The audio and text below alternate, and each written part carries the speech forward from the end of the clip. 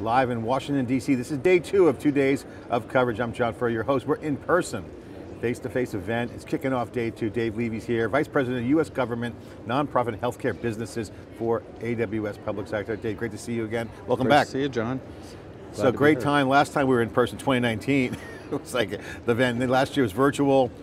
What's new? Well, first of all, I think it's just exciting. I mean, I'm excited to be back and in person, and so much has happened in our, in our personal lives, in our communities, and so I'm really glad that we can all be together, and it's been great so far. I was talking yesterday with some folks, and I saw some people doing some networking. I heard someone, hey, I want to hire someone. So the face-to-face is back, but we're also streaming. Max Peterson told me they're pushing it everywhere on Facebook, LinkedIn, Twitter, everywhere, Twitch. So free content, but still a lot of registrations here in person. Good stuff. Yeah, great registrations. We're thrilled with the support from partners and customers, and also too, like you said, the connections that people are making. So it does feel good that things are flowing and people are having conversations. And well, you got healthcare, nonprofits, US government. Healthcare has been a big focus so far this show. A lot of action, local governments and healthcare seem to be like pandemic enabled.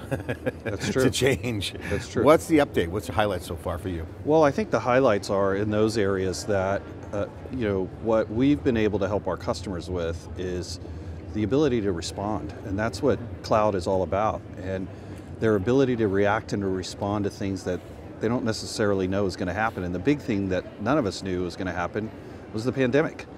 And so that ability and agility and preparedness to respond has really been great to see from a lot of those customers.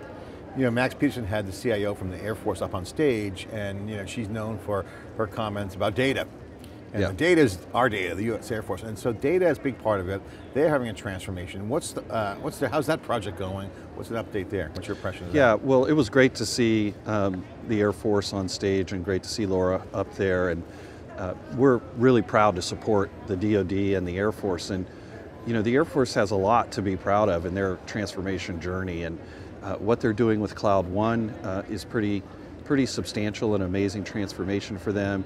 And then they've got 35 applications running on AWS, and so we think their progress is really good, and they're thinking the right way in terms of their software factories and other types of projects.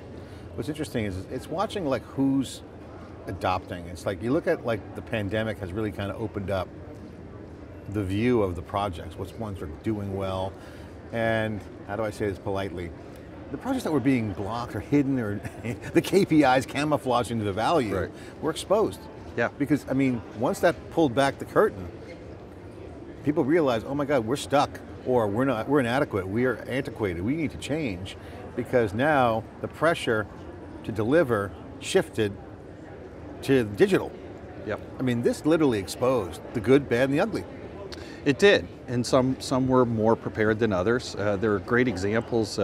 We worked with the SBA to help expand the portal for the payroll protection program to get more lenders access faster, and that was a great project. They were able to respond really quickly, and we were able to support them in that. Others, not so much. I think you're right, it did expose that there's an opportunity. There's an opportunity to accelerate some of the things that they were doing already in terms of digital transformation. Talk about the GovCloud and the federal customers that you have. What's the traction point? How is that going? Is there a new generation here? Yeah. GovCloud's been a great success. GovCloud is our 10-year anniversary. It's our 10-year anniversary, so we're thrilled to celebrate that. I can't believe it's 2011. DC2 is 15. Yeah. Is S3 15? Oh, yes, 15 too, so is SQS. Yeah. The original building blocks. So we've got a lot of great success through GovCloud, and GovCloud was really something that was born out of what customers wanted, primarily federal customers, but we've also seen over the last few years real adoption from regulated industry, real adoption from partners that are going into GovCloud that really want to take advantage of the kind of security and compliance that federal customers need and the larger defense industrial base organizations need. So GovCloud's been a fabulous success, and I expect a lot of growth going forward. Yeah, is there a cultural shift in the federal government now. I mean, I can imagine, some conversations have been exploring this. I did talk briefly about it with Shannon Kellogg and Sure. John Wood about how if you're under the age of 40 and you're working in the federal government, you got to be like, why aren't we doing this? Like, there seems to be like a cultural shift, younger generation coming in and be like, looking at the old way and be like, why are we still doing that? Well, I think, look, bipartisan support for digital transformation, for making sure that we have the competitive edge for generations and generations to come in the U.S., both in business and in defense and national security, I think is an imperative. I mean, nobody I've talked to disagrees that we need to do this. And I think that younger workforce coming in behind, I'm jealous of the 40-year-olds, I wish I was under 40, but none of that workforce really sees the obstacles that maybe previous generations saw. These emerging technologies are becoming, the basic unit of compute is getting smaller. The cost to do these things is coming way down. And I think that younger workforce says, why aren't we doing this? Yeah, and then I think the Air Force projects are interesting too, because that kind of shows that it's not just about the CIA or the DoD, that you have they're leaning into production workloads and the mission critical workloads too. The DoD is also now continuing to adopt. Sure. What else are you guys doing with the DoD? Well, we're partnering with GDIT on MilCloud, and that's going to give DoD mission owners access to a whole suite of AWS services. So we're really excited about that. And those are available now. We're the only cloud provider that's making that accessible to them on MilCloud. And so this is going to open up the opportunity for them to start doing that mission work that you described. A good example of that are programs like ABMS, Air Force's Advanced Battle Management System. It's part of their effort around JADC2. And great set of capabilities that they're delivering there. We're happy to have participated. We did some testing and some show and tell, if you will, at Ramstein Air Force Base, and we're really proud to support that effort, and we're excited about what the Air Force is doing. I've always been impressed with the DoD when the tactical edge kind of concept came out. That was very impressive because they're really using the data properly, and I know Amazon has been doing well in this area because you've got things like Outpost, Wavelength, Snowball, these products. How's that edge piece developing? Do you see that becoming more critical now? It's absolutely critical. It's not becoming critical, it is critical. And I think if you look at what the DoD and all of their partners are trying to accomplish, it's really moving all of that data around from the very edge in theater back home to where it needs to be analyzed, doing it fast, doing it secure, being able to deliver on their missions, and that's what this is all about. So we see huge opportunities to really innovate around the edge. The data equation really is fascinating to me. Just when you think about things like words, highly available versus high availability means something. Sure. Because you're going to want real time, not just on available data, you got to have it real time, so the pressure around these projects are high.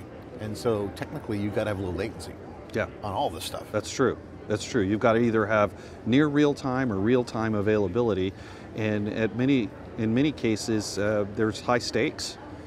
So the ability for the DoD to pull this off is really important, and we're a big supporter of that. Dave, I want to get your perspective because you've been in the industry, you've seen the ways, we were talking before camera about the 90s and data centers and stuff. 10 years of GovCloud, look at public sector, just look at 10 years. Interesting evolution. I mean, you couldn't give cloud away 15 years ago. I mean, they weren't moving. Glacier speed of adoption, now massive adoption, uptakes there, the transformations are happening, migrations are huge. Healthcare, which is like, silo the data, HIPAA compliance, lock everything down, everything's opening up. This is causing a lot of change. What's your reaction to that? Well, my reaction to that is I think customers are starting to connect what their outcomes are. Whether it's a business outcome or a mission outcome or both, to what cloud can actually do. And I think that's freeing them up to make decisions about enabling cloud in their environment, enabling experimentation. because that's what you want. You don't know what you're going to be faced with. We don't know what the threats are. We don't know if there's going to be another major pandemic. We hope there's not, but we don't know. And if you set goals around your outcomes for mission and tie those, cloud becomes such an enabler for that. And I see customers embracing that. Customers across the spectrum, nonprofit, healthcare providers, everybody, Homeland Security, the VA, they're all thinking about what are the mission outcomes we're trying to drive. Yeah, what's interesting too on that is that, just to point out, is that the applications now aren't as complex to build relatively to the speed. Yes. In other words, you can get the time to value. So the pandemic showed people that if you were in the cloud and had that agility or optionality to be agile, you could write software, because software is the key in this. Not, let's do the waterfall, 12-week assessment, 10-month rollout. No, people were doing it in 10 days, right? New applications. Sure, sure. Well, I tell customers a lot, think about McDonald's during the pandemic, and think about customers like that who had to react to a new environment of delivery and fast food, fresh, and how quickly companies like that are able to roll out capabilities. And I don't know that federal customers will be able to do it in a week or 2 weeks, but it's certainly possible, and it certainly will shorten that lead time that they have now in their software development. Well, great to see you, Dave. Is there any customers you want to highlight, you want to talk about, get a plug in for? Yeah, a lot of great customers here representing today, and we're really appreciative. Also just want to say, it was really great to see Max on stage for his first summit, and it was great to see Laura and others as well too. We've got some great customers coming here. The Veterans Administration Veterans Affairs is going to be here, as well as the Navy, presenting on a lot of their capabilities today. So I'm really excited about that. A lot of action, education, healthcare, really booming, really changing, and modernizing. Big wave. Migration, modernization, all kind of the big wave. It is, big things coming, and some of these systems are ready. Some of these systems are 40 and 50 years old, and we're here to help these customers deliver on the agility and the extensibility of these systems to really serve citizens. What's your outlook for next year? What do you see next year or so happening? How do you see everything unfolding? Obviously you mentioned the pandemic, we're still in it, Delta virus, who knows what's going to happen next? The world stage has changed, it's the global economy, you got space, I see customers really leaning in and starting to see the benefits of moving their data to the cloud, number one, and then also too, getting the insights, using AI and ML to really drive the insights that they need to make the decisions on that data. And I see more and more customers doing that.